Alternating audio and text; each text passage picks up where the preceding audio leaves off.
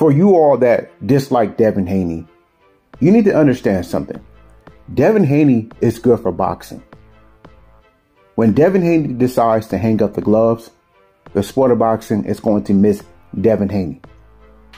What Devin Haney is doing is something that you all favorite fighters should be doing, which is trying to fight the very best. Rumor has it that Devin Haney is negotiating with Teofimo Lopez's team. Now, I know some of you guys are going to come out and say, well, Devin Haney's not like that. You know, he's been spoon-fed. You know, he's not from the struggles, whatever that nonsense is supposed to mean. But at the end of the day, Devin Haney track records proves that the rumors are true. Because Devin Haney, if he's not trying to fight the very best, he's at least fighting one of the best. So with Devin Haney's track record, it's kind of hard not to believe that he's trying to fight Teofimo Lopez. Now, if this fight doesn't happen, I can almost guarantee it isn't because of Devin. It's probably due to Teofimo Lopez not feeling confident in himself to fight Devin Haney. You see, Devin Haney's track record says that he's got the lightweight division in order. He cleaned up the mess that Lomachenko made.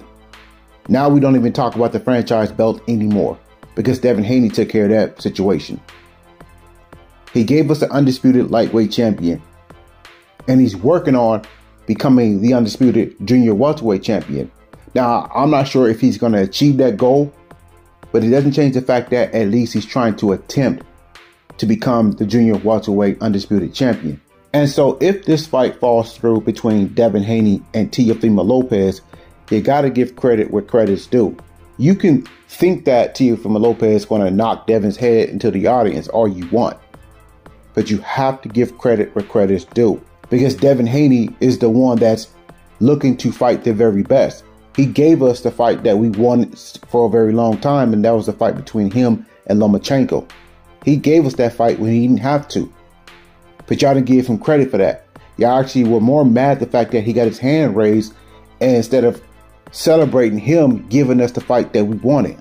It was an entertaining fight at that, but y'all didn't celebrate him making the fight happen when he didn't have to. So you got to give credit where credit's due.